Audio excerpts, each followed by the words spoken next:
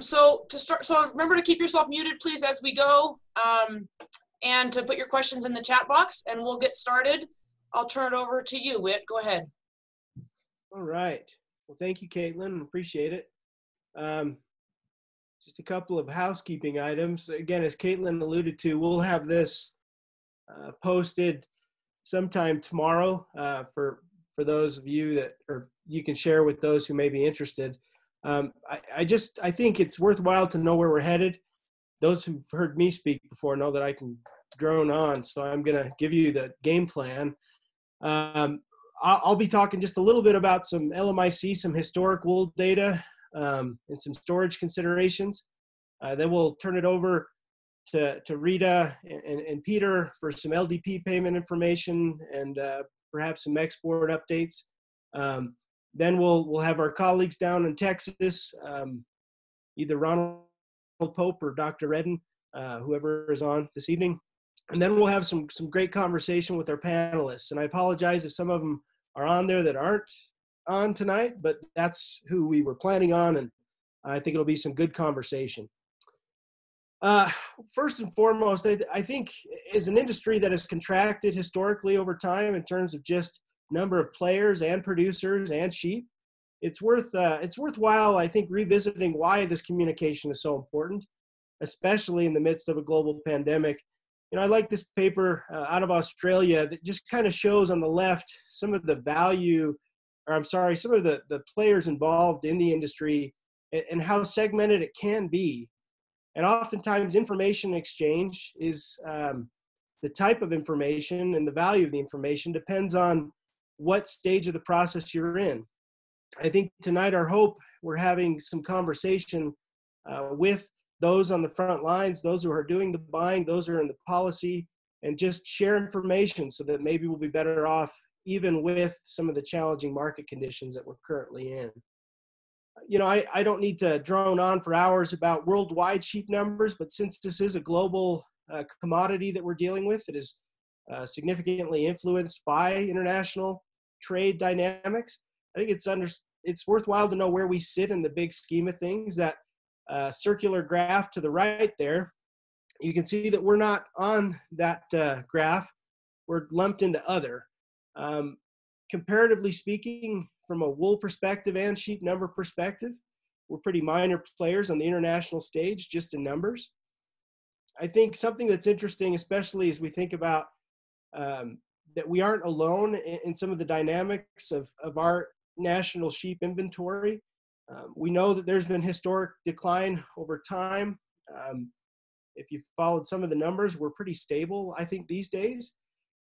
With some of the error involved in the statistics, I think we've kind of stabilized, and then we've now entered a new stage of dynamics due to this global pandemic, and it'll be interesting to see where we come out of that. In terms of fiber use, fiber consumption by end use, and again, these are all IWTO figures, and I thank Rita for providing these earlier in the week for me to mull over a little bit. You can see, generally speaking, the majority or the larger percentage of the endpoint use of a lot of the wool produced internationally is in the apparel market. Interior textiles are about 31%, and then industrial uses are at 23% for some of our broader fiber diameters. You know, I get the easy job of talking about what's happened, and I'm not going to open up the crystal ball too much. I'm going to put my panelists on the spot tonight to talk about that. But you know, 2009, we experienced some significant decline in terms of the wool imports or exports to major processing countries. You can see, I know there's a little blurry image there, but you can see on average some of those major destinations for the wool product that we produce were down year on year. China at 9%, India at -16%, Italy, Germany about 20%, and so on. And so this slowdown, as many of you already know, I'm preaching to the choir here, preceded this pandemic to some degree. You know, I appreciate a recent webinar that we have posted, and I'll allude to a little bit later, but this comes from Chris Wilcox in a great outlook that he just did yesterday at the IWTO virtual conference. And if you recall in the previous slide, there was some downturn across those different destinations. This again shows a little bit more pronounced downturn. I think what's kind of interesting, and I can't speculate a whole lot other than India appears to be faring a little bit better, that their slowdown hasn't been as dramatic. There are some figures that alluded to that a little bit earlier, but overall, the product that does not stay in our country, which is approximately half, we're seeing about significant declines in those products destined for international markets, some of the shorter and coarser fibers that we're producing. I compiled this from LMIC, and I may be scolded later because I did some rough sheep specialist calculations. I'm not a geneticist, I'm not a mathematician, but it kind of shows in the brown bar there is total US greasy wool production, and it goes from 2005 in 5-year increments until we get to 17 and 18. And that was the most available information I had. The yellow bar actually is the total US wool exports. And I think one thing that stands out obviously is the decline that we've experienced. You know, I can't speculate, and maybe Rita can allude to this a little bit later. I think exports clearly are not there currently. And the outlook that Chris Wilcox gave today, or yesterday rather, had some perspectives from the Chinese Wool Textile Association, and some of the dramatic impacts of the downturn there, both as a result of some of the trade conflicts, but also COVID, painted a really, a picture that I wasn't aware of from their perspective. Approximately half of our consumption or half of our exports are greasy wool, but you can see in the top corner there, again, relative to some of the major players out there, we're about 0.02% of total wool exports internationally. That's not a lot, obviously. But what does stand out is the impact of what's happening in those larger exporting nations as they influence ours. Again, some more LMIC figures. Again, I took a lumped average from 2005 to 19, and I broke it up by region. And again, there's most of us in the Intermountain West, so perhaps the territory states prices that are reported to the USDA, which the Livestock Marketing Information Center compiles. This represents some of that data. And I just think it's interesting, especially in our region where we consider ourselves, well, we are a premier fiber producing region in the United States in terms of quality, quantity, and value. Just some of the differences as you move across those micron ranges. Now, I should preface this with the fact is that one of the challenges, I think, going back to the ability to share information in an industry that's gotten smaller, as you talk to LMIC, and in the figure I'm going to show you here in a minute, there's holes in the data. And the challenge that we have is the data is only as good as what's reported. And I think overall, that's something that we're seeing the importance of USDA's ability to report accurate information, both in our lamb markets and our wool markets, and encouraging you to do so. I think for those of you that do provide that information, it really is critical because it allows us to know where we're headed and also do some benchmarking within our businesses. This final graph that I'm going to show you, this is death by graphs here today, but again, something that I try to do with this a little bit is, again, using those weighted yearly averages reported by the USDA, which is then compiled by the Livestock Marketing Information Center, from 18 micron down all the way up to 30 micron. And I think it's no surprise, we all are aware of the value of those finer fibers in terms of overall value. Our yield is extremely important in that equation. But, you know, I think from a perspective standpoint, where we're at today, and we'll know a little bit better when we hear from some of our industry, it's really hard to go back when you've experienced historic highs. An example that I was down in Uruguay this last fall and got to visit one of the larger top makers down there, and he was empty, and this was in October.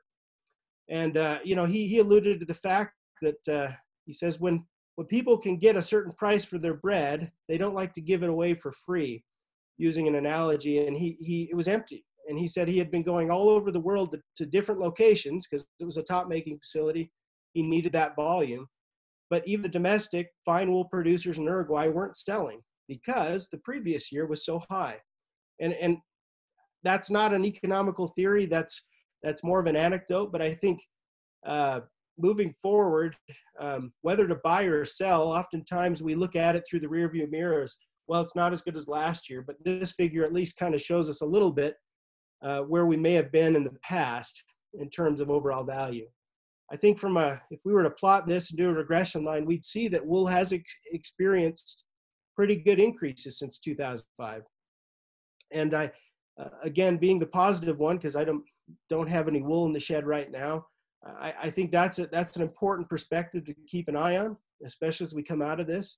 That wool is the dynamic fiber. It's a fiber that does have a higher price point, but has excellent physical properties that just can't be mimicked by synthetic fibers. And the overall environmental story that we have to tell with the degradability of wool, the ability to recycle it, just the durability and long-lasting aspect of that fiber is a good story to tell. I appreciate those of you who are visiting with me this week. Something to keep in mind, I think, is if we are not going to be selling our wool, I think some of these may be common sense, but oftentimes we're happy to get the wool off the sheep. We peel it off, we tuck it away in the shed, and hope we can get rid of it here before too long for a price. And I think the work that goes into this and the quality of the fiber, it should be a strong consideration how we're storing those this year. It goes without saying that keeping it dry is a really important component. But one thing that we often don't think about is the ability of wool. We think about it as a garment, the ability to take moisture and hold about 35% of it before it gets wet. Well, the ground also holds a lot of moisture, and if it's sitting directly on the ground, it has the ability to wick some of that moisture away from the ground. So keeping a stack of wool or piling your wool so that there's some circulation of air, but more so that it's off the ground. I think another thing, talking with many of you in the industry, is the ability to take for granted a sound roof, and making sure that we have that wool covered up, and an extra piece of insurance is covering it with some tarp prior to storing it in the shed, both to keep animals off of it, but also to keep the moisture off of it from above. Here we've had some problems in the past. If we've been storing it a couple of years, that we do have some moth damage, and making sure that you keep your barn as moth-free as possible. Some ZAP lights in there help to some extent, using some DDT products perhaps to deter some penetration of those moths. I think that's more of an issue the longer it sits, but still it's something to keep an eye on as we tend to just stack it and forget about it. And finally, I think those of us in the high plains, Mountain West, we experience some pretty volatile weather. And I think knowing from our insurance adjuster what our coverage is in the facilities that we're storing the wool is really important, because that wool has tremendous value. Even in a down market right now, it still has a lot of value. Not as much as it did, but it has value that has to be protected over time. Finally, my thoughts, I'll be back here at the panel, but a really good perspective, if you go to the University of Wyoming Extension Sheep Program, we shared this segment from the IWTO conference. Again, there was 4 or 5 different perspectives on this market outlook. But for those of you that want a more in-depth perspective directly from the mouth of those in those regions, and especially China and those manufacturing regions, I'd encourage you to spend some time watching this webinar. I think it gives some really valuable insights into how the international market so drastically affects our domestic wool market. All right. So, Rita, do you have some slides that you'd like me to pull up while you're talking to us? You might have to unmute, Rita. There we go. There we go. I don't have anything on the international market and exports, because I think you've covered some excellent points. So I don't want to be redundant with what you've mentioned. And I think you've sort of put a perspective as to how important not only is the export market to us, but also how important the chain of demand is very, very important. So what we're experiencing, I've been calling it, sort of the double whammy. What we've had is in the United States, we were hit, first of all, with the increased tariffs from China. So all of our wool went to China. It started out with a 10% tariff, and then it went up to 25%.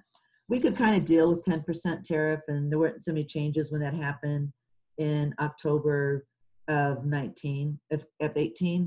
But after that, they increased the tariffs to 25, and that's been pretty unbearable to tolerate. So we've really saw a drastic reduction in exports to China, and China takes about 72% of our raw wool exports. So it's huge, it's enormous. We didn't like it that way, but it's been difficult. Some of the wools that we really need to sell, some of the little bit coarser, maybe a little bit shorter wools, have found a nice home in China, so that ended up being an important market for us. Since the China trade war and into January 2020, we saw a great decrease. And then COVID happened. And of course, as everyone knows, that started in China. And I think the effect on that into China was not just that we had, our exports had a tariff on them, but the apparel items from China had a tariff coming to the United States. And we're a big market for China. So as you sort of showed, I think, so well with, is how important that textile chain is. And when you start seeing a reduction in apparel sales, you're going to have less fabric, less yarn, less wool is needed. So there was a slight impact. I mean, we're not the only market for China. So that began to mess up the market. And I think we saw a little softness in the market. Then the other thing, then we got hit with COVID-19. So that overall, the prices are down 42% over last year. And about 20% of that is just during the last few months with COVID-19. So we did begin to look at some other markets after we lost a lot of China. So Egypt's been an important market, as well as a few others. But since then, unfortunately, we just haven't had much movement. India used to be an important market a couple of years ago. And all the feedback we get from some of the agents in India is that everything's pretty much closed and there's not a lot happening in India either. So those would be in the last couple of months it's happened. So I think we're going to see those exports continue to change. I think we're going to change because the demand is going to change, and we're going to continue to see that affect us down the road. So export market is suffering quite a bit. We've seen not only in wool, but in sheepskin also, the percentage change in wool exports year on year was about 88%. And then sheepskin was like 76%. So significant decrease in that. But I think, we'll start seeing maybe just a little bit of a turnaround. We're seeing I've seen just a couple of bites in the last week or two. So hopefully that'll turn around a little bit and we'll see some improvement in this market. I think that's the other thing I do want to mention. There's two other things. One is the price decrease, and I think you might have heard this one with Chris Wilcox, who is a chief economist in Australia and does a lot around the world, has mentioned also we're not the only fiber decreasing. All of our other competitive fibers have decreased. Polyester's decreased, cotton has decreased. And so a lot of those fibers, so our competition with other fibers is we're in the same boat as they are. So that won't be as much of a factor, but the demand, I think, will be a big factor going forward. I think that's about all I have on the export market, and we probably want to spend some time, whenever you want to go into it, on some of the loan deficiency program. I've shared the screen of ASI's website to go through this, Rita. If you can see it, you just tell me how to scroll. Through the website? We're actually seeing your PowerPoint again. Yeah. Oh, okay. All right. Can you see it now? No? Well, Okay. as you're doing that, I can go ahead and just talk a little bit about the program. You can go to our website and see the LDP, what the LDP rates are. I think this is an important program because thank you to all the industry that participated. You mentioned the importance of price reporting, and there you go. You mentioned the importance of price reporting, and this is one of the instances where it's helpful for industry to know what's happening with prices. To come up with these, for those of you that are not familiar with the Market Assistant Loan and LDP, it's a program set up by USDA FSA, and it's a program that basically helps when wool prices are low. It's meant there to help when wool prices are low, and you can either get a LDP, just a one-time payment, or you can get a loan, a market assistance loan. So if you can look at this, the two things that are fixed, if I can point them out, if you scroll down on the left, well, actually right there, excuse me, I've meant someone's eyes, but we'll scroll down right there. In that chart where it says grease price, it's kind of bolded. It's about the bottom fourth of the page to the left.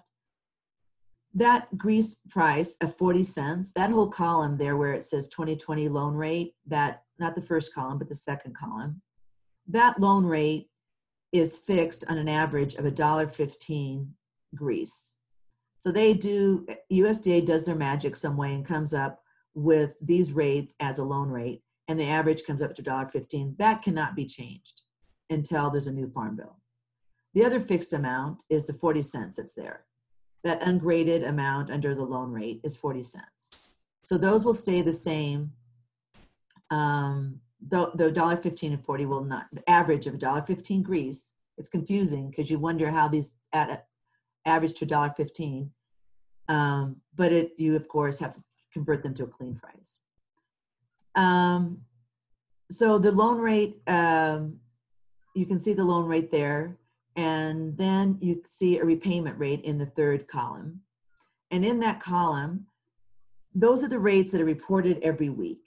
And there are some problems in that one, in that you can look at 22 micron. The repayment rate's higher than the 18 micron. So those are some issues that we're working with at FSA, and they've been incredibly responsive in working with this. So I hope that we see some change in this. Optimistically, it might be as soon as next week, but it may take a little bit longer. It may take a few weeks to fix those repayment rates. That's if you want to get a loan. If you want to get a loan, if you want to get a loan, those are the rates that you can get a loan on the far left there. Excuse me, like that, the under 2020 loan rate, that's your loan. That's what you can go get a loan by. And then you repay it on the column that's to the right of that. So right now, you can get a loan for, let's say, 19 micron for $294, and your effective repayment rate is $315. So it's really, so you can use these loans for 12 months. So they're operating loans, and it used to be 9, but they have because of COVID, they've increased that to 12 months. So what you would have to repay, you can borrow $294, and then you'd have to repay, the highest you'd have to pay is $294. But if you go one up, your loan rate is $338. You can get a loan for that for 12 months. But if the week that you choose to repay is lower, you pay that lower rate of $332, and you get to keep that difference. So it's a little bit complicated, and I won't go into it much more because I think I'm getting down the weeds a little bit. But the important thing is that you do have the opportunity, if you want to get a 12-month loan, you can do this. And those are the rates, the loan rates there in that second column are what the rates are. You do have to get a micron on your wool, and you have to do that through New Zealand Wool Testing Authority. That's the only approved lab that's currently open that the results that they will use. And if you don't want to get a micron, I think the program that will be used the most is that ungraded wool price. Currently, that is at 30 cents. So if you own your wool, you have to own your wool, you have to have beneficial interest and control over your wool. You can go and get a LDP one-time payment for 30 cents. So I think that's going to be of interest to a lot of people that hadn't moved for a long time. It was somewhere around 3 cents for quite some time. So thanks to the industry participation, we were able to actually show how poor the market is doing and show that the industry did need support and prices were very, very low. If you don't mind scrolling down just a tad there. There's some right there. There's some program information about eligibility. If you go to our website about the loan deficiency program eligibility, and there's also a link to a fact sheet that will give you a lot of these details. So I do think, and one other point I wanted to bring up also, excuse me, not only is this payment rate for growers, but it's also, there is an unshorn pelt payment to for pelts. So for lambs that aren't shorn, there is an unshorn pelt payment, and you would take 30 cents times 6 pounds. Did it the other day. I don't have it right in front of me. I think it comes out to, it's like $1 something, but let me figure that out real soon. But if you take your repayment rate of 30 cents times 6 pounds, that would be your repayment rate for the pelt market.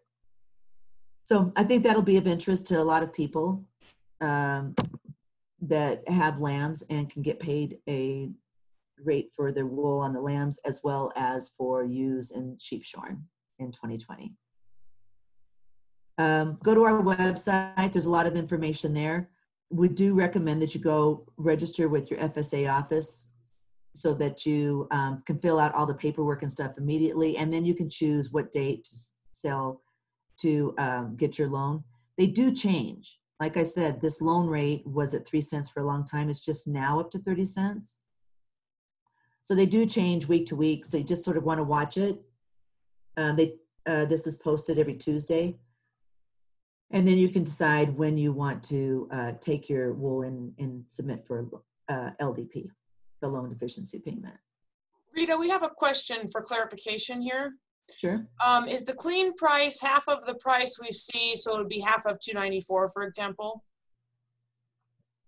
The clean price, yeah. So what do you, so $2.94, your loan, that's your loan rate. So that $2.94 that you have for 19 micron is your loan rate. So when you get your, let's say that you get your objective measurement results and you have a 19, let's say you have a 20 micron wool, you can go and ask for a loan for $2.94 on a clean basis on clean pounds. Like when you go, so that's what your loan would be. What you repay is what the repayment rate is at that date. So that third column, when you choose to repay, you would repay the amount in the third column, and it would be either your loan rate or the repayment rate, whichever is lower. So in that situation, as you can see, the repayment rate's higher, so you would still pay $2.94. You wouldn't have to pay more. Does that, I hope that makes sense. If you go up to 18.6, your repayment rate, so one down, your repayment rate is right there, right? Your repayment rate there in that second column is $3.38. Your loan rate is $3.38. That's how much you can loan, how much of a loan you can get for 12 months until you repay the loan. Your repayment rate is $3.32. So you can pay back the $3.32 and pocket the 6-cent difference. Perfect. So Rita, we'll just, this page right here is pretty critical, I think, for folks to take note of. And I guess we just mentioned that these rules don't make themselves, and we really appreciate your efforts to both the producers chiming in, but your heavy lifting to get these things pushed forward. They don't just happen. So thank you. Any other concluding thoughts, Rita, on this? No, the good news is that the market's been strong enough for so many years, and even, you know, the experts in the wool industry have always said that it's been higher for a longer period of time than it ever had been in the history of the wool market. So we were able to enjoy those wool markets directly from the market. It's great that we have this in place, so when wool prices are low, that this helps us. And so I do think it is a time that it will be of some help to growers. It's not huge, but it is some assistance on top of what I think Peter's going to cover with some of the CFAP, the COVID relief.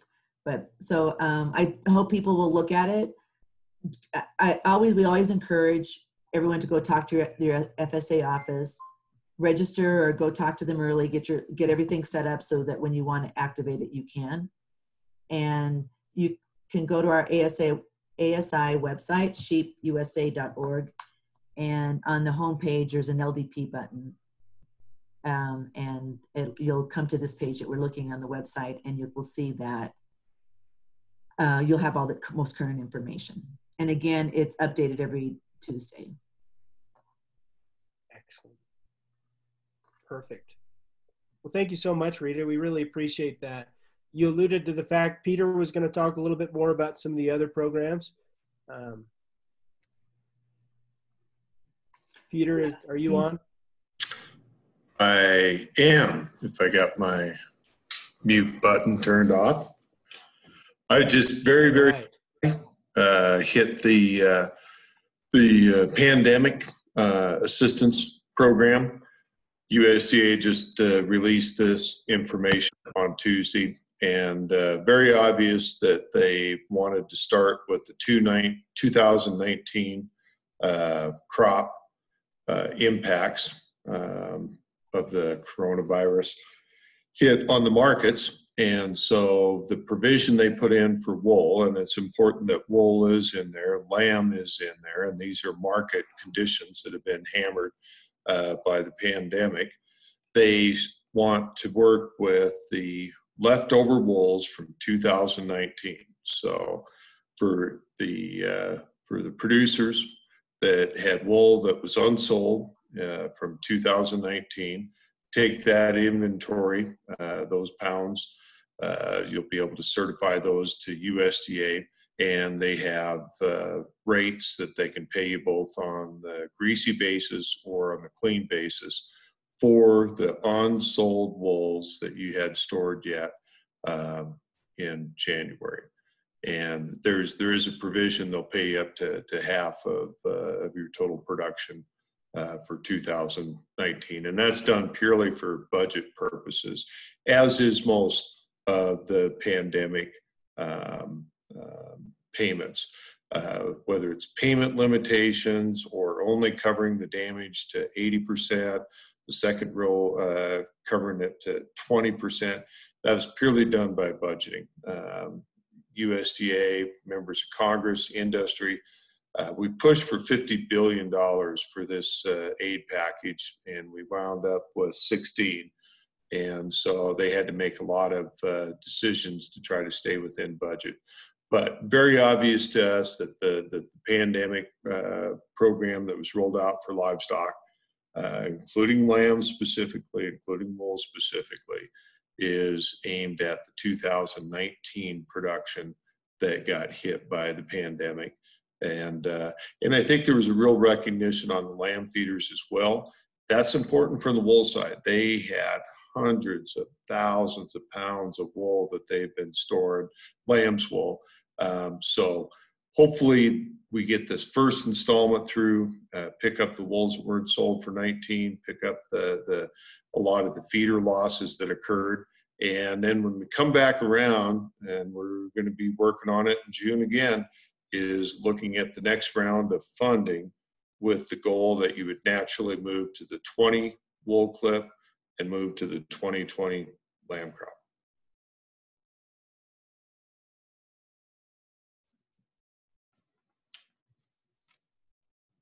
Peter, those details, are they in this same page? Those recent rules that just came out, you said on Tuesday? Where can they access those details? Yep, there's a home button right on the home page. There's a button that you can link. It says COVID-19 right on the home page, that you can hit that. And we were visiting with the Farm Service Agency, and as Rita had mentioned, we have been visiting with with those people weekly for the last 2 months, and they plan to have the forms for the assistance program available next week, and a calculator, so that if you have leftover 19 wool, if you are applying on the use of and the lambs under 2 years of age, the forms and the calculator are both going to be available at the FSA website next week. Perfect. Excellent. So be patient. It'll be there next week. It'll be there next week. Perfect. Well, again, thanks, Peter. We really appreciate it. And you know you've been working pretty hard to get this done with everyone. So thank you. All right. Do we have Reed or Ronald on?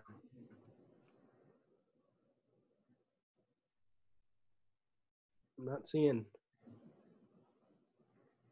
I see Reed. Reed, are you there? Are you muted? I'm here. Can you hear me? There we are.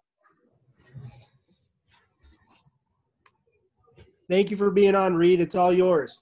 All right. Well, I saw producers was on here. I thought that was Ronald. So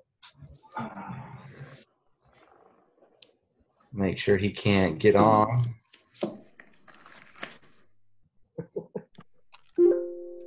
How's that? There he is. Okay. All right. I'm in the dark. Just quick update on the Wool Lab and where we are on the commercial side of it. As far as our timeline, we're probably 2 to 3 months behind at this point, just due to the virus, and some of it has to do with the university slowing down their procedures. NZWTA is closed down for a period of time, and their manufacturing is not up to speed again. So our timeline is off a little bit. We have posted the lab manager position. We'll be looking at those over the next few weeks and hopefully making a decision very soon on that. Our electrical and water supply and wastewater, they're all on go. We don't expect any surprises there. We have plans in place to have that all taken care of. Remodeling, we are doing things in our current lab, taking equipment out that is unnecessary, arranging equipment that we have that will stay in place, and to make room for the new equipment coming in. We will be getting a new near infrared so that we can start doing residual grease and ash through the NIR, as opposed to the old traditional way of the Soxhlet and ashing ovens. We will be getting samples back from New Zealand Wool Testing Authority on wool samples that have been submitted from the U.S. there this year, and so that we can start calibrating that NIR. And that'll take a little bit of time. We'll probably have to do the old-fashioned way for a period of time, but look forward to being able to use NIR going forward. We will be getting various samples from around the United States so that we make sure that we're not just calibrating on one region or one style of wool when it comes to these residuals. Bottom line is we'll be operational 2021. Excellent. Ronald, quick question. Is the intention to be IWTO certified or ASTM? What are your thoughts on that trajectory? Well, ASTM does not certify labs. They only certify procedures. That's what Angus did over the years. ASTM will be our protocol going forward until we get another laser scan in, and that'll probably be in the future. I can tell you right now, it's a pretty daunting task dealing with. Well, let me just say, it's not like commercial people would operate, dealing with universities and other entities and funding and so forth. So it takes a little longer. It'll be, it won't be this year that we'll be IWTO certified, but that is our goal going forward. Well, it sounds like you're busy, Ronald. Don't let it kill you. Well, thanks. I'm joking. We appreciate it. We know that's a tall task, and I think you alluded to the red tape that often exists in some of our organizations. So thank you. Well, we appreciate that update. We look forward to keeping it domestic. So. All right. Before we run into the panel, I failed to just give a brief update. I talked to Diego Palieres from Chargeurs this week, and he was okay with me kind of giving an update. You know, we alluded to the fact that, in our Intermountain West region, we produce a pretty fine clip, and certain parts of the U.S. that predominates in terms of wool production. And so a lot of that does stay domestic. Some recent developments there are due to the slowdown. The end of this week, Chargeurs will be temporarily, and I want to highlight temporarily, stopping production in terms of the processing for about 4 to 6 weeks tentatively.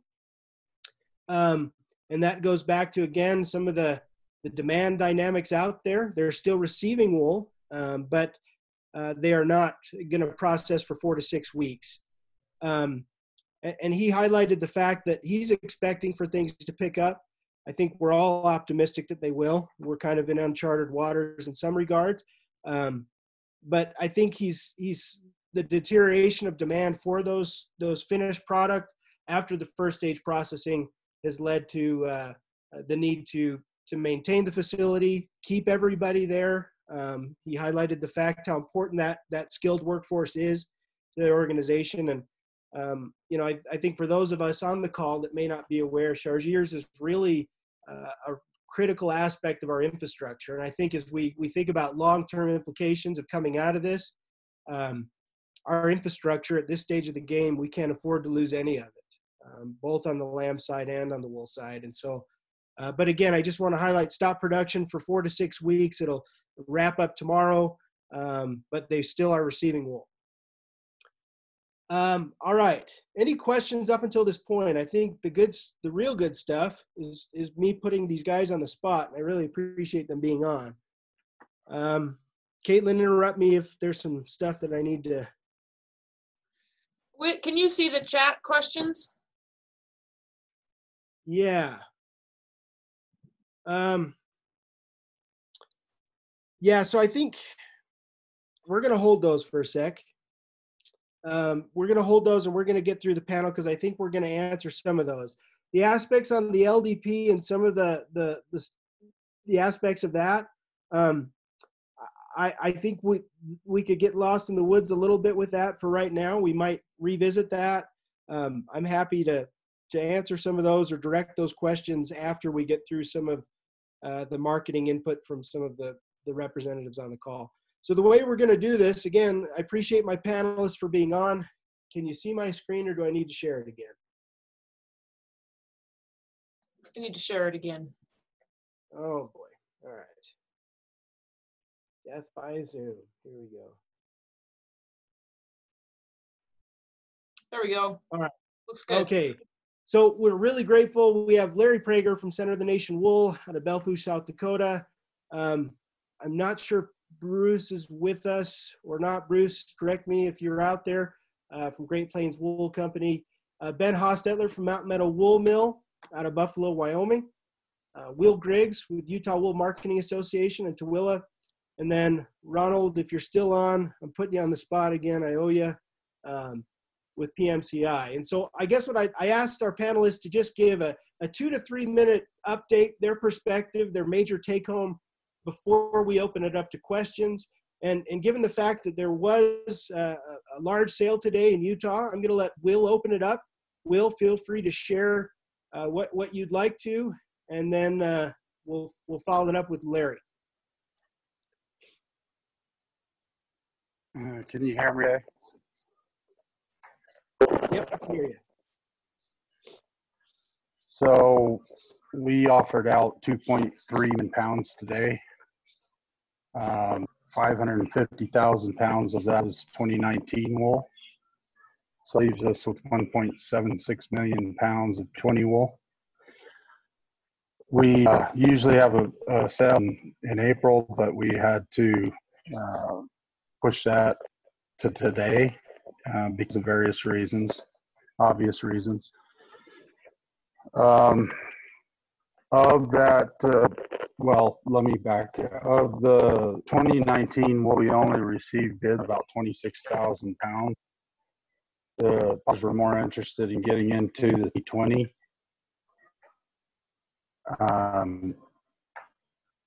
Of the 2020 clip, we basically only had bids on a 1.4 million. And the reason for that is once we got into the long list of shoals, we only had one bidder. So I shut that down. There's no sense wasting time if you only have one bidder. The high volume today was Keith, which was representing Chargeurs. We're high on 46% of what was bid on.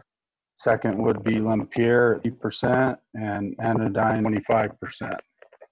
So format of our sale was we started out ungraded white face bellies of wool.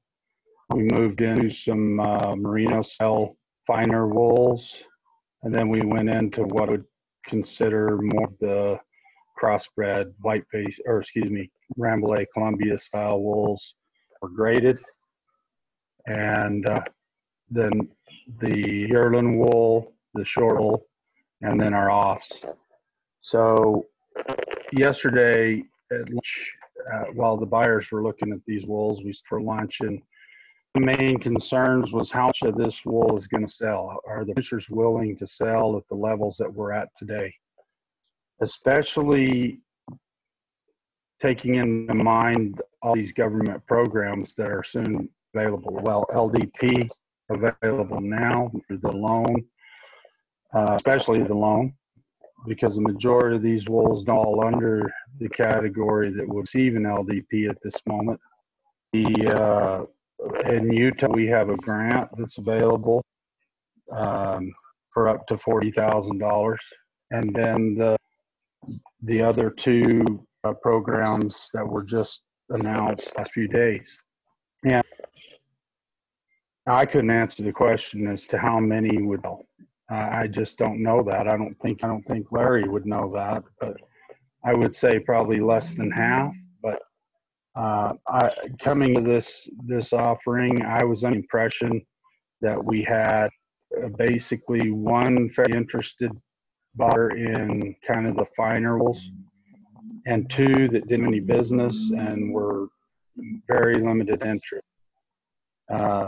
What I found was that we had a pretty active sale today, as you can tell by percentages. I'll say that the graded wools fared the worst. They're in the less than $1 to $1.20 range, depending on microns. And the finer wools, the merino style wool, were our highest price today was on an 18 micron, just a super nice, just a 2-bell lot 60% yielding for 235 greasy. But really $2 and below was where everything was trading today. And so essentially I've been looking at comparisons from last year. If you look at these prices compared with what we're trading in April of 2019, about 45 to 55% off. If you look at the May offering that we had last year, which was about 25% off of the April, compared to these prices, it's anywhere from 40 to 55% off so far. I haven't done all of yours yet, but that's what I'm seeing so far. I will also say that short wools are definitely 50 to 60% right now, at least with the figures that I just did figures because I knew I was going to be on this, but short wools are faring close to $1, just over $1 for short wools, and so better if they've got a little blink to them at all, and some finish, they'll be up in the $1.30 range. And I mean, I'd welcome any question, or if there's something I missed, please know. That's excellent. Will, I have a question to kind of stimulate some that may be coming in. Caitlin, I lost my chat box, so I'll let you help me with that. Will, what is demand like for some of the 23 and coarser right now? You might have said, but I couldn't hear really well. Oh, there was good demand for, I mean, I didn't have any no bids on microns that I offered today.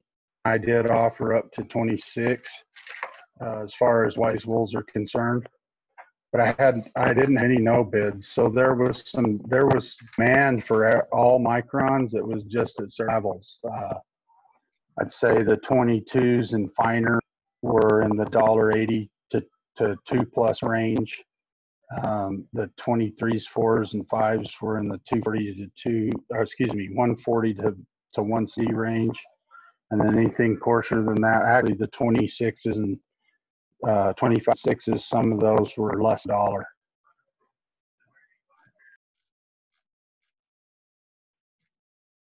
Excellent. Thank you. All right, Will, we're going to circle back if you'll stay on with us when we really open it up for other questions. So we're gonna bounce over to Larry. Larry, you there? I am. Can you hear me? Yep. Good enough. I'll just be brief. Want to follow up a little bit with what Will said and what's been said earlier, but I think maybe regionally around Belle Fourche, I'm going to call it the Intermountain region that we serve. Shearing is just nearly over, and a couple of comments that I would make about that. I think the crews, I was a little bit concerned that we might have work slowdowns or crew would get in trouble with traveling, but truly we got through without any delays. Good crews, on time, good bales, well prepared. I think the crews really served, I think, our industry well in the trade area that we're part of. We're receiving trucks still on a daily and weekly basis. Volume, I think, is close to normal inbound, maybe a little bit slower, but a year ago we had hot prices, and quick as those wools were shorn, they were on the truck and in by the next day, and it's now they're pretty common that these wools are shorn and been on the trailer for a week or two until they get some work done. So anyway, things are close to normal that way. A couple of things that are not normal. The wool's coming in, and we've had pretty good experience with New Zealand wool testing. We can say that maybe there's a bit of a benefit on yield there, but it's not that much. It's fairly fractional. But we're seeing just super style wools coming in the door for whatever reason. We had a good grass year, good ground cover. Sheep stayed out in the range most of the time. We are having yields that are just, I've never seen them. In all the years I've been around the warehouse trade, I've never seen the yields coming in like they are. We're averaging 60 plus in the Belle Fourche and Montana regions. Wyoming particularly, good length, just a lot of real positive things for quality, and that's a great thing. So that's one thing that's different. We're having, but selling wool is a bit of a different matter, you know, and we'll talk about that a little bit. But we've been offering and selling wool on a weekly basis going back to probably mid-February. Nobody likes the price at the producer level. They don't sound very good. They're hard to compare with the last 3 or 4 years, particularly the last 2. And you know, that's just the facts of the market. But either way, when you brought the best clip of wool you've ever shorn to the warehouse, it's hard to take less money. It just is. And so there's significant price reluctance, I guess, if you will, reluctant sellers. But I mean, how much are we going to sell? How much we're going to save? Well, there's a good group of reluctant sellers that are going to wait for this market to heal up. Okay, and I think that's probably true across the U.S. I just suspect that that's going to be the case. But as usual, the finer, long staple, well-prepared, I'm going to call them well-classed wools that are in contamination-free environments. Those are the clips that always lead the charge, if you will, draw the most attention. And they will, I think that's true whether it's now, whether it's in October, or the ones that have already been in the warehouse. So, but missing out, truly, and with very passive demand, it's just like Will, I think, spoke to, the short, wools with high veg, mixed grade and length lots, just wool in the bag, if you will. And I've got the note on my page is about 25 micron and coarser. Those price discounts are pretty severe. And in anything with a quality issue is just in a very passive situation. If you can find one bidder, that's about all we're seeing on our spot. So some producers are going to store this wool for a later day, and so the question is always asked, how long before it gets better? Great question. I'm not sure what the answer is, but a couple of thoughts I've got there. I think if you look around the world, Australia is having some of the same problems. They don't have much participation outside of China, haven't had for quite a while, and we've got international trade channels across the world and manufacturing and work stoppages by the global health concerns. You know, the pandemic has brought delays throughout the supply chain and manufacturing chain. So the real question is not maybe how do we heal this market or how long it is. I really think the real question has to be, what's consumer demand going to be after the pandemic? I think it's a great question. I don't think anybody knows. All of us hope we can just, go back to normal, whatever normal is going to be. I suspect, though, that shopping channels, shopping experiences, maybe. I think one of the fears that I have is that consumers around the world have closed their checkbook at the same time. And if that's true, then the demand cycle is temporarily on, I'll just call it on pause. And we're going to have to deal with that. I think whether we store the wool long term, let's say, I'm just going to say through the summer, because we're sitting here on Memorial Day weekend nearly, and in a regular year we'd have most of these wools sold by now and checks written. I don't know what percentage of our sales are at this point compared to say the last 3 or 4 years average, but I'd be willing to bet we're less than half. Okay, that's just my guess.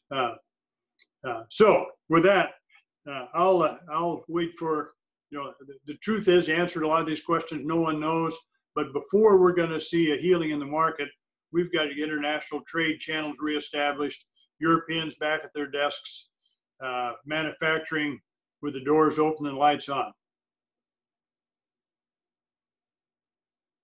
Excellent. Thank you, Larry. We'll go ahead and move to Bruce. Bruce, if you jumped on late, just your thoughts, a couple of take-home messages from your perspective, and then we'll throw some questions at everybody after we hear from Ben. Sure. I Can you hear me? Yep, we can hear you. Yeah, just to kind of reiterate some of the things Larry and Will said. You know, this year the wool seems to be very clean in this area, Montana, Wyoming, especially. I think we're seeing some yields like we've never seen before, and a lot of that's due to the good year last year. The staple length's long, and we had plenty of moisture going into fall and winter, and so it's going to make these are really pretty wools, and they actually will store well. I mean, I kind of hate to say that because I was over in a warehouse in Gillette, Wyoming the other day, and several producers were in there. We had a little wool class going on. There was some wool left over from last year, and everyone was looking at the differences in the year-old wool versus the same clip of wool that brought in this year. And there is already a significant color change. And talking to the guys at Chargeur and the guys at Bowman around the scouring every day, there definitely will be a residual of that yellow color in the year-old wool. I mean, whether you like to believe it or not, maybe your granddad said, well, I used to keep wool for 5 years and then I sold it and, you know, everything was great. Well, I think I could tell you that's probably not the truth. I mean, granddad may not have told you what he got for it 5 years later, but there's definitely going to be a color change. And I've already had several producers this year talk about, well, maybe I'm going to hold it again for another year. When you get to 2-year-old wool, I can just tell you, when you look at the color change in 1 year, in 2 years, it'll double. And I think Will and Larry probably have seen that better than me. And inside the warehouse, when you have wool stored, it definitely changes color. Getting back to what market conditions would be, the fine wool, we've been able to purchase and to market the wools probably underneath 24 micron all along this spring. Maybe not at the prices that the producers were hoping to get, but there is some movement there. We worked pretty hard all fall trying to open up some new markets in Europe. And then as soon as this coronavirus hit, you know, Italy, France, Spain just came to a total lockdown. So that ended that market real quick, but we were able to move a little bit of wool there early this spring. Now everything that's moved in the last probably 45 days has been domestically and to cover old contracts. I mean, I don't really believe it's any new contracts. It's just wool being purchased to cover contracts that were made before the coronavirus hit. And people are asking every day, you know, well, you're in this industry, so what do you see as far as trying to keep the wool? You know, I mean, are we looking at 2 months? Are we looking at 6 months? Or are we looking at a year? Well, I don't have a crystal ball, but as of Monday, when Australia decided they would jump on board with Trump to further the investigation into the Wuhan laboratories, now that's going to put a lot more pressure on the Australian market. So I guess we're going to have to wait and see next week in Australia. As Larry mentioned, I mean, all the activity right now is Chinese. And so the top 4 or 5 buyers for the last probably 8 weeks has been Chinese. And so as this battle between the Chinese and the rest of the world continues, I guess that's one thing we're going to have to look at as far as where wool prices go. You know, we only have one benchmark to try to price our wools in this country, and that's against the Australian wool markets right now. So that's something that's going to be very volatile. Thank you, Bruce. Thank you very much.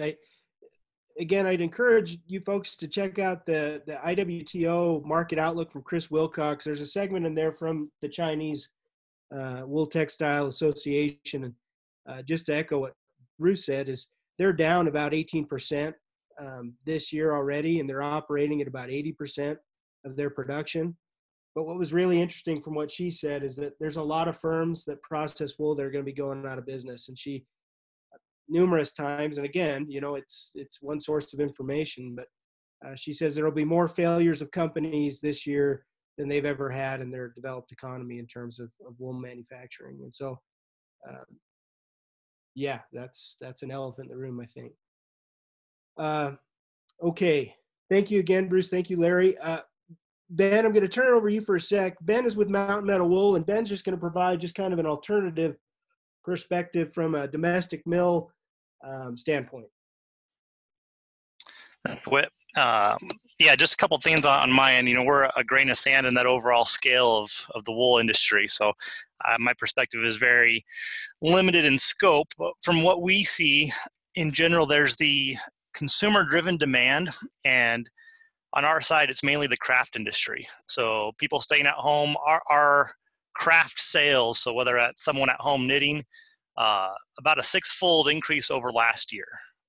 And that's through, it's been growing every month. So March is about a 3-fold increase, April about a 5-fold increase, and May is looking like a 6 or almost a 7-fold increase over 2019 in terms of the craft industry. I suspect that'll drop away as summer warms up and people start leaving their homes, and but it just kind of shows that consumer-driven demand in the craft industry is still growing. Key themes of sustainable, U.S. made, the durability. We get a lot of the kind of the eco-friendly apparel industry looking for long-lasting clothing, and wool fits that category very well. So I think it kind of stabilizes that that durable outerwear industry. Wholesale from our side, wholesale is basically completely gone, and I think that's just a lot of uncertainty from the finisher. So if we sell wholesale to yarn stores, which are closed, or other finishers who are going to take it and dye it, there's a lot of uncertainty of where they're headed this year. So that market has basically dropped away. We typically see a June to September pretty big increase in our wholesale business. So we're still, you know, a month away from middle of June when those orders will start coming in. And it'll be very curious to see if that picks up in middle of June like it does historically. So that's kind of an undetermined aspect of the industry right now. On the apparel side, we have been receiving lots of inquiries on converting overseas production to domestic production. So that's apparel brands who are looking for a new niche market that's going to be a U.S. made product supply chain. The challenge with that is a lot of those apparel industries, they're already set in their contracts. They've already planned 2019 production is already in place. So they're looking for 2021. How do they pivot if supply chains are still changing and morphing throughout this next year? But it's a pretty good increase in those inquiries that we receive coming in. There's still sticker shock. So if they have been doing a completely foreign supply chain for their entire product lines, there's a bit of a sticker shock when they look at a U.S. supply line, especially for us as a regional, small regional processor, definitely a sticker shock there when they start having those conversations. We've had lots of 17, 18 micron inquiries. So some of those apparel brands, that seems to be dominating the conversations with them as they're looking for a 17, 18 micron supply chain. And basically we kind of tell them that's just not our bread and butter in terms of what we're providing. It just is interesting out there looking at that. Looking at producers, so we also have a demand from producers around the country looking for what I'd call, they're looking for a new market. They're looking for something, you know, the wool market's bad, so they're trying to find something new to do. Generally an overall lack of understanding of marketing, operations, the options that they have available, costs. They're kind of on our end, ones we want to push away and tell them to hold off and just hold on to that wool rather than make a bad decision and try and develop a business plan on kind of desperate situations. It's just kind of that lack of understanding of what they're trying to do. The ones who already have a business in place, so that's a lot of your small farms around the country. I've heard from many of them that their businesses are booming right now. So they're small hobby farms who have both an outlet for the meat side and also for the wool side. And that local, within, drive next door to your neighbor and get some food and get some wool clothing, and their sales are doing very well. That's a small part of the industry, but it's a good part in looking at that long term. Looking at general branding, what we see as a small manufacturer and retailer, that when things do pick up and supply chains are broken and companies are trying to reestablish their supply chains, there's going to be a demand when that picks up to fill their apparel orders. If consumer demand for apparel, for socks, if it does grow and come back, there's going to be an immediate demand from manufacturers and companies to try and meet those changing markets. And so we're trying to position ourselves to brand a larger traceable production supply of premium wools. And we'll see how that goes, but I think it's an opportunity that exists in the U.S. right now to establish a premium brand for our wool that these apparel brands can take advantage of if they come back to a U.S. supply. So that's kind of where we're at there, Whit, if that makes sense. Perfect. Thank you very much, Ben. Okay, so we're going to open it up for questions. I know we're going over a little bit. Caitlin, can you see any questions coming in? There's just a couple of them here. One was referring to an earlier question about how they figure out the clean weight of the wool. And then the other one was about, was the Yoakum-McColl a UWTO certified lab? Ronald, I think Ronald alluded to that earlier. Yoakum-McColl was ASTM. How do they determine the clean weight was the question? Yeah.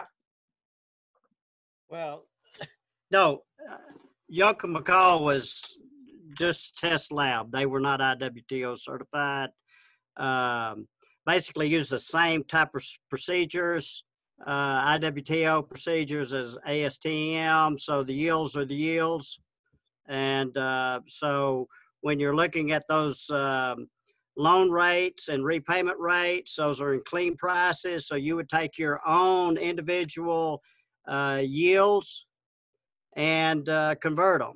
So that 19 or 20 micron, which was 3 cents gain, if you would, on a clean basis. If it was 50% yield, you'd get 1.5 cents per pound advantage. So I think that just kind of goes to even on the other ones that were up to 50 cents, unless they were over 50 or percent, you're probably going to be better off to go with a ungraded payment if you're just going to do an LDP. Thank you, Ronald. I have a question for Will to follow up on what Bruce was discussing a little bit. Will, some of the soft demand on 2019, is that related to some of the discoloration that was there? Or, why the soft demand on last year's clip so much? Good question. The majority of the wool that we have from 2019 is fall shorn Idaho wool, and it's typically 24 to 26 micron, has some tender throughout, and it's somewhat heavy with dirt. Mainly because of where we're at and where the buyers are at. They're looking for wool. Maybe color would be something to consider a little bit, but some of these wools have only been about 10 months, 11 months. So we're not seeing any discoloration yet. But yeah, I'd say that mainly they're just looking, they want the fresh stuff first, and the overall majority of the volume for 2019 is the coarser fall shorn type wools. Excellent. Thank you for clarifying that. You know, we get the question a lot, and I think this is a good for you guys that are buying the wool out there is, you know, there's discussion of, well, a really well-classed and skirted clip, what should the premium be? I guess you could this is open to anybody. The value of a well-skirted clip in today's situations with the pandemic. Anyone want to chime in on that a little bit? I'll give my 2 cents. It depends on the market. In the last several years, 4 or 5 years, we've seen record high wool markets, and these guys just hungry for wool. So you just see as big a difference between, say, ungraded wool and graded wool. But today, I can tell you right now, from personal experience, these ungraded wools suffered tremendously by not being well paired. And so, it may have shown in these market years, but when we're in a depression with the market, it definitely was gonna reflect. I might just add this is Larry. Will said something I think it's real key, and in our shop, I see it every day. Wools that maybe have got a good edge of short running through them that can have been pretty easily removed on shearing day. Maybe some 10-month shorn yearlings mixed in or something. Well, the backbone truly of the American wool business, as long as I've been around, has been the military uniform business, uniform cloth business. They're going to take a solid 3-inch style staple, and that's the benchmark. And they really don't have a discount for short or poorly prepared wool. So that's when it really comes. How much is the discount? A lot of things, a lot of factors are going to come into that, but it really boils down to wools that can be trusted for stain loads, for length. And that's where preparation on shearing day really, particularly on a soft market like we're in now, really is a big deal. One other thing, if I might, Larry, jog my memory. The presence of scourable paint, we're really seeing it's interest, no interest type of deal. They're now asking. I mean, they always do. They're very serious about it now. Does this producer paint brand? And they don't. I don't know, or I'm pretty sure doesn't. They want to know for sure, and they're paying a pretty good premium on those right now. Interesting. Bruce, you mentioned last year you see some of that red cement paint being used for marker sheet. Do you want to talk about that a little bit? We can avoid some of that use. Yeah, so I'm not seeing as much of that this year because I guess got on the bandwagon last year, but it's definitely a problem. We have quite a bit of wool sitting down in San Angelo now that has been dyed red by the producer in the winter with a cement dye, and it became a huge problem. And when we were able to find lots of markets for wool where color and colored fibers weren't that important, we were able to introduce some of these red bales into the scourings. But the last couple of years, people have just gotten a lot pickier. The few mills here in the United States that I scour wool and sell to, they're in particular colors like red, blue, green, just immediately send up flags of panic to those guys. They're really scared that whatever they're dyeing and putting that wool into, that's going to show up significantly. However, most of them, once it's actually got into the product, they're not having as big a problem as they thought they would. But it's still, when you panic a client with some color in your wool, it just turns them off. And next year they're looking to buy that wool from someone else. They're not wanting to buy that wool that might be a problem. Everybody's just trying to eliminate the problems before they really happen. And so I recommend, and most of those are, the huge range flocks where they're trying to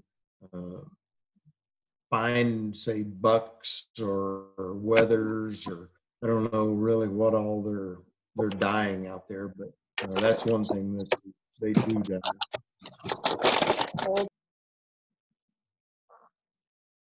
Excellent.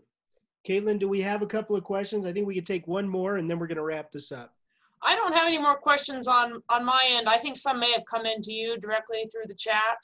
There should be a view option there at the top of your screen somewhere. You can see the chat box. Yeah, I've got to stop the share to do that. Okay, well, let me ask this question as a concluding thought to everybody, and this is what everyone's going to hate me for on our panel.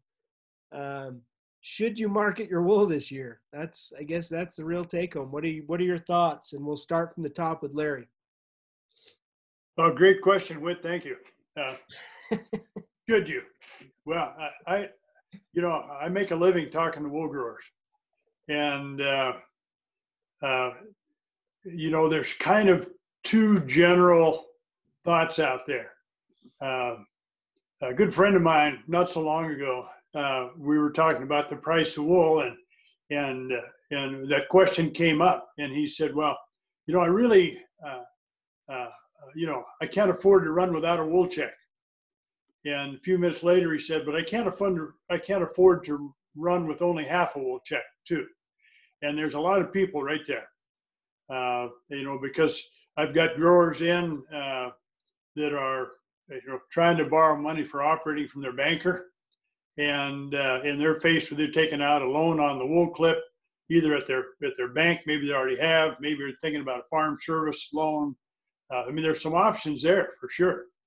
And but the truth is, no matter which option they take, that wool check is going to be so much less than last year that it's the idea that we're going to gamble down the road and we're going to heal this market up, and maybe this fall we'll take another look at it. And that's one school of thought. It's a price resistance, simply that. And then there's other folks that are just, we're shearing this wool now, and we think we'd rather have cash than gamble that this pandemic is over. They're just kind of there. And so should we sell it? You got to keep in mind, we might be able to hold these wools and gamble. The market comes back online. Europe gets back in business. The consumer demand in this company rebounds. We probably won't go back to last year's prices, but there is a possibility. On the backside of that, the negative is that the sheep are growing another clip of wool as the months go by. And that's true for Australia. That's true for us, countries around the world. And so the real question mark, and the answer to that question lies in what does consumer demand look like and consumer spending after the pandemic, whenever that occurs. Is this a 3 months question? If we're thinking about gambling with a wool clip for a month, let's say, then we probably just as well, if we can get an offer on, we probably just will turn it into cash.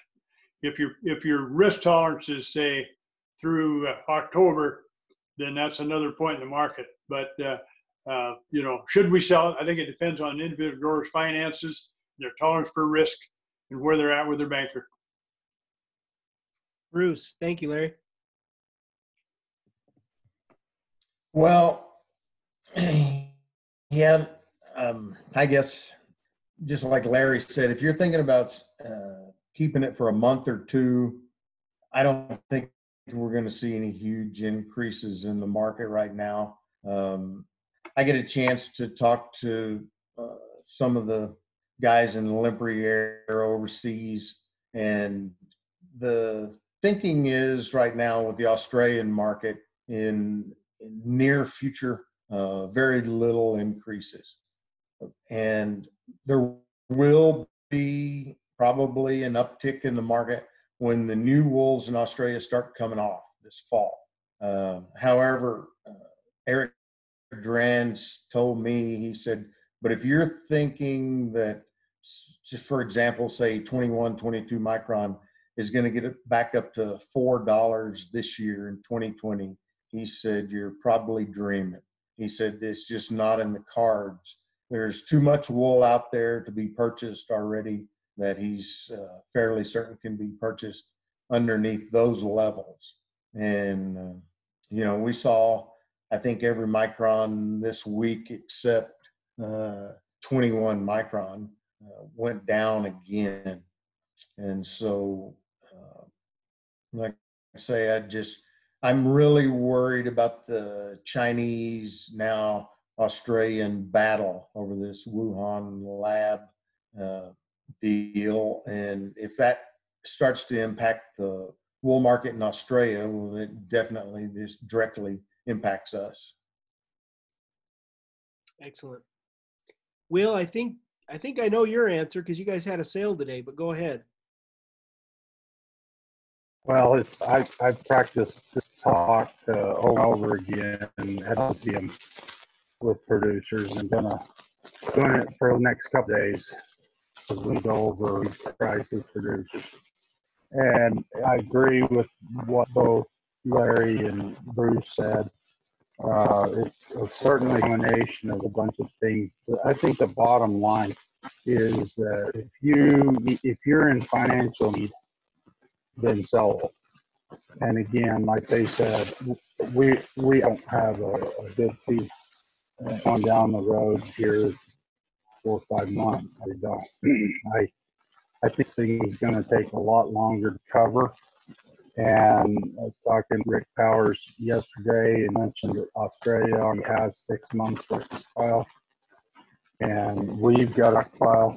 And if we keep these moving, then as we do see an increase in the kit, we're going to extinguish that with the wolves coming in stockpile.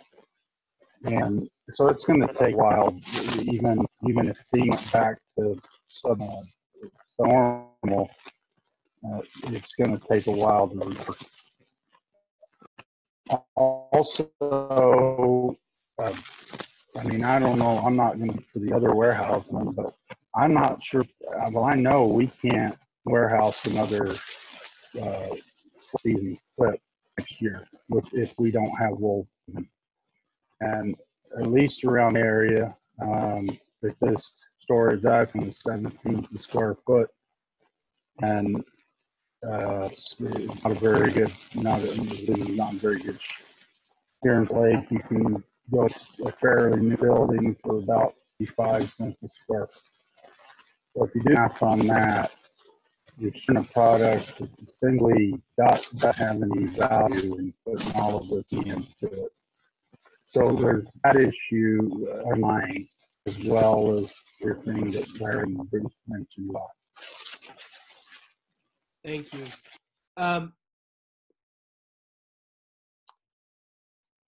Ronald, I'll let you give your concluding synopsis on this if you're still on.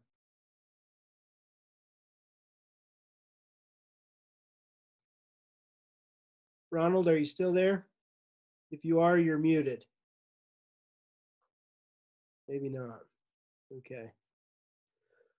Well, we just want to thank everyone for participating. Again, I sound like a broken record. I'd encourage you to check out that IWTO market report that Chris Wilcox produced on Wednesday. Again, I really think the international perspectives that come from some of the Chinese representatives is helpful. I think the insights tonight were really helpful. I think this kind of communication is valuable for everyone in the industry, and I'm just grateful for our panel. Thank you, panel, for doing this. I owe you all. Okay, I already know that, so thank you, and we will look forward to doing this again in the future. Thank you, David? and please take a minute to fill out a short evaluation for us. There's a link in the chat box. Especially, we'd like to know if there's other topics you would like to hear for similar programs, if you'd like to continue this sort of offering. So please do let us know if it was useful to you and if there are other topics you would like to hear about. And I've also included the link to the YouTube video of the recording of our previous webinar on lamb markets. All right. Well, thank you, everyone. Have a good night. We're thinking about you, and we'll get through this. Thank you, Deb. Best of luck, everyone. Thank you, Caitlin. Good night.